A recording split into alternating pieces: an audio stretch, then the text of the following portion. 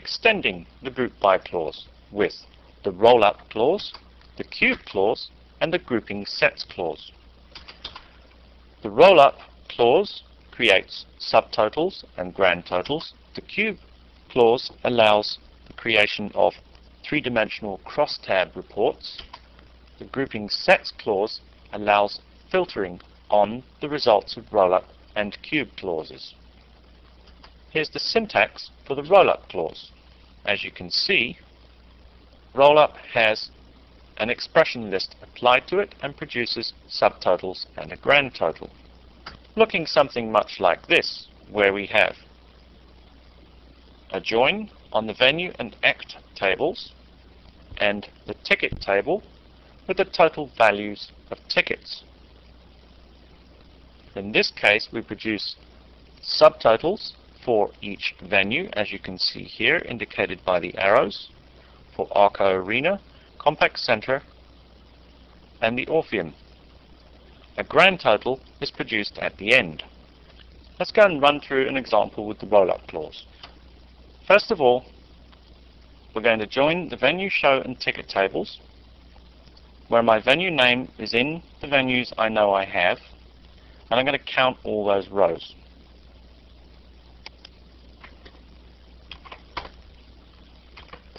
The result I get is 276,750 rows in that join, with this restriction applied. One interesting point to note: even though this restriction actually retrieves all the rows in the ticket table, I have applied the filtering before I apply the join.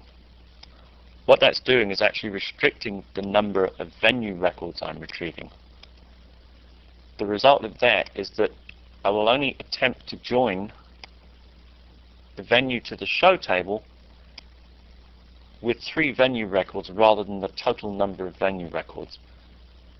That's an example of simple SQL tuning applying the filtering before the joining. So instead of joining however many venue records I have, I've only joined 3 venue rows to the rows in the show table.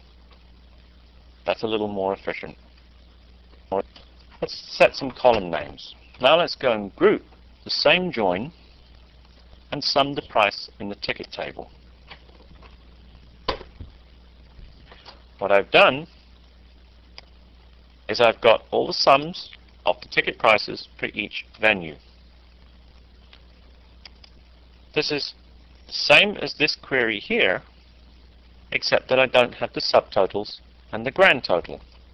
Now what I'm going to do is I'm going to apply the roll-up clause to the group by function on the same query, and I'm going to get subtotals for each of the venues plus a grand total for the whole query.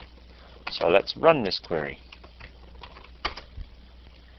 Now what I've done is, since I've only got 3 groups and no sub-values within the venues, I obviously don't get any subtotals. However, I do get a grand total.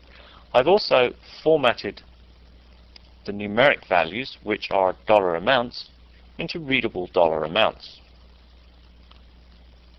As you can see, this number is 19,368,360. If we go back to my picture here, we'll see that this is the same value as the grand total. In order to get both subtotals and totals, I need to report act within venue and group by roll-up on both venue and act.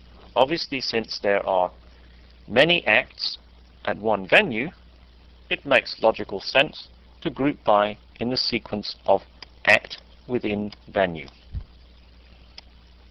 So let's copy and paste this query and execute that as well. Here is the result of grouping by applying roll-up with both the venue and the act columns. Now I have a subtotal for the venues and a grand total for all venues.